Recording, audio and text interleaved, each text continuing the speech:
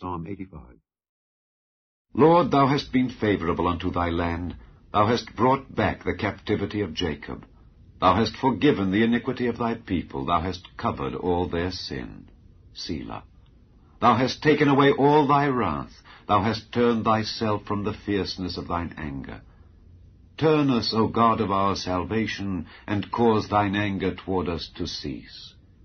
Wilt thou be angry with us forever? Wilt thou draw out thine anger to all generations? Wilt thou not revive us again, that thy people may rejoice in thee? Show us thy mercy, O Lord, and grant us thy salvation.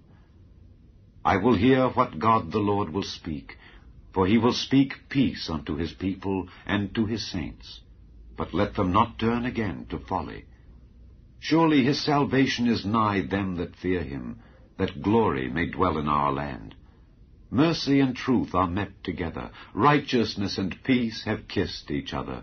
Truth shall spring out of the earth, and righteousness shall look down from heaven. Yea, the Lord shall give that which is good, and our land shall yield her increase. Righteousness shall go before him, and shall set us in the way of his steps.